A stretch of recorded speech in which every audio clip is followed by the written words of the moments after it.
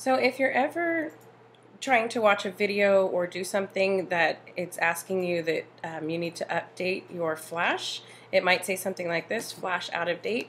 You can click on it, and what you're going to be doing is downloading the newest version.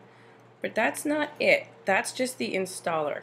So once that gets installed, if you're on a Mac, this is how it might look. You'll click up here to the downloads, and I'm going to resume it. I started downloading it earlier.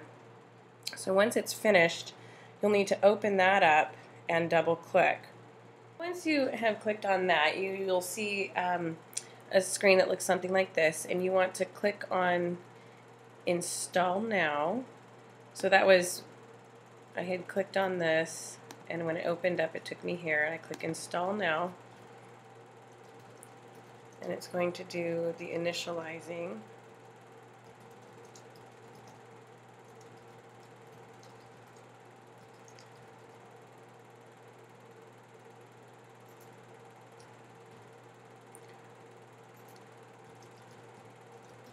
And then you can click again on Show Downloads, and this right here, the Flash installer, you open that up.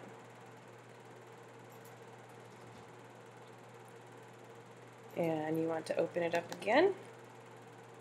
Click Open. And then this is where you type in your password.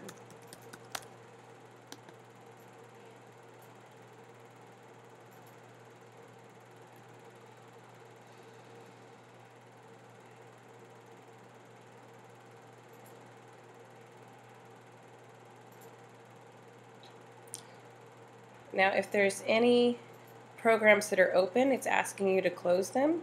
So what you can do is, I'm using Safari, so I want to come up here to Safari and click Quit Safari. Just if I were to click on this, all it does is close the screen. It doesn't close the program. So I want to click Safari and click Quit Safari.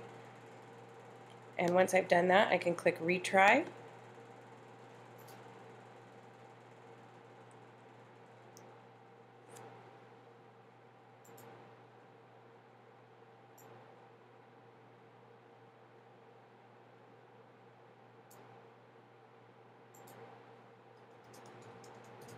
And finish. And in order for it to to make sure that it's completely working, you would want to, either at the end of the day or right away, either way, you can restart your computer by clicking on the Apple, click Restart, or at the end of the day, if you shut down, you can click Shut Down, and when you open it up, turning it on tomorrow, it should be good to go.